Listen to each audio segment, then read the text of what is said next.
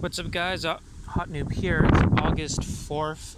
It's a bit windy, but still waiting for the water to get down before going on continuing on building the house and whatnot. So I've been trying to get some things done outside that I will probably have to do anyways before the winter comes. So yeah. So I mean, whatever. Here I'm just building some new supports for the snow plow there or whatever. I bent them last winter near the end, so just getting around to like fixing them and whatnot. Just replaced a bunch of the bent bolts and whatnot. Unfortunately, I forgot to really pay attention to the threads and whatnot. You know, I was thinking about it. Will it work? I just plopped some two nuts on for those pipe things, and then I realized one of them has to be a left-hand nut. So, oops! I'm gonna have to do those three little rod things again. Just chop off one end and re-weld on a left-hand nut on the side, and then it should work. Oops, whatever. I had to cut off the little nuts anyways because some of them were seized and whatnot. So, anyways, so I was thinking, you know, this might be a good opportunity for me to do a video or a time lapse. I thought it would be kind of cool if I did a time lapse on maybe cleaning up the diesel tank that I got, or the fuel tank that I got, and then painting it, because I got a bunch of paints from the auction here. So cost me like $10 really of paint to paint it, so I might as well do that. And here, that's what I'm going to do now. I do have to inspect it and make sure I don't have to weld it. I'm just going to take off the top there and whatnot. Anywho, I'm just going to do the time lapse now.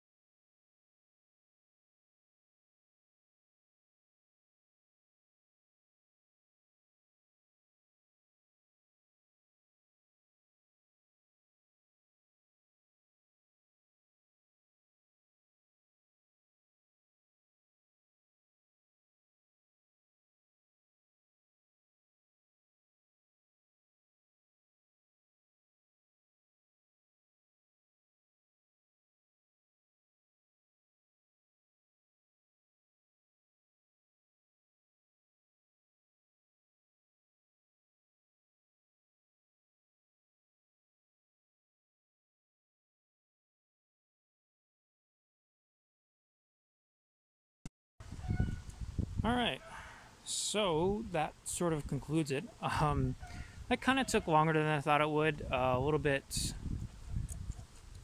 shorter. I don't know, about as long as I thought it would take. Maybe a little bit longer. So what I ended up doing is I went to the hardware store and I just bought some rust paint here or whatever, a different brand than what I was using. I actually looked into it and I was like wondering, well, how much paint is actually in a spray can? And it turns out it's only like 100 milliliters. So, because I only had enough spray paint from the cans to do maybe a layer, and then I have a clear coat somewhere else, but I don't think I have enough clear coat to do a layer. So, I ended up just going off and buying myself some of that aluminum paint, different brand though, but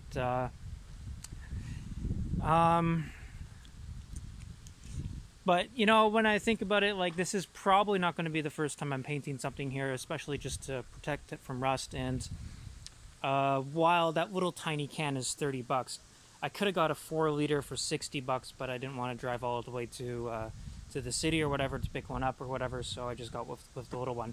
And as you can see, I used maybe 100 milliliters, maybe 120 milliliters of that paint, including what I spilled just spraying this. And then of course I didn't realize how fast it was coming out, because I'm painting aluminum colored or silver on silver, and I don't see anything, especially with the mask on, so I couldn't see anything really applying. And then I come back and look, oops, it's dripping. So ignore that part, but otherwise I think it turned out pretty well. I forgot to take off the cap, but you know, then when I painted over a little bit, I was like, oh, you know what, screw it, I'll just do the cap as well. No harm, no done. So yeah, this is what I got. I think it turned out pretty well, considering. So I use maybe, oh, I guess it's windy.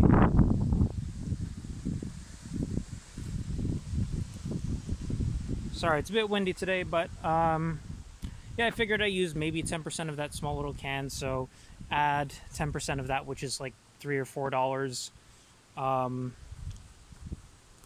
to the cost. So hindsight, I'm thinking, well,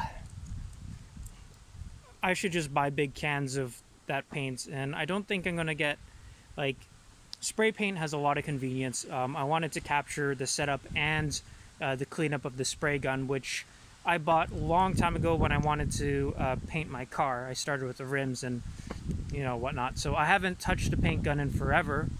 So considering things, it worked smooth enough. And the paint gun, I got it, like, it was 50 bucks. And then so supporting hardware was like 30 bucks way back when. So you don't really have to count that as a cost, I guess. So, I mean, from far away it looks good enough, so.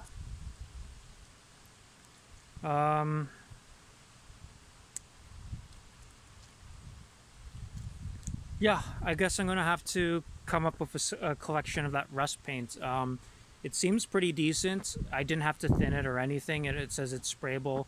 I think it's sprayed well, and from what I've seen is the moment it hits the metal, even if it splatters a bit, it actually just evens out on its own. So that's real nice, that I like about that paint. So I think in the future I'm going to keep going with this sort of rust paint. It doesn't appear to be like brand sensitive. It all kind of appears to behave the same way. So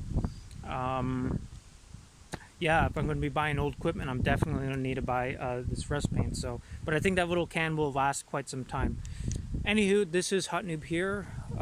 Please subscribe.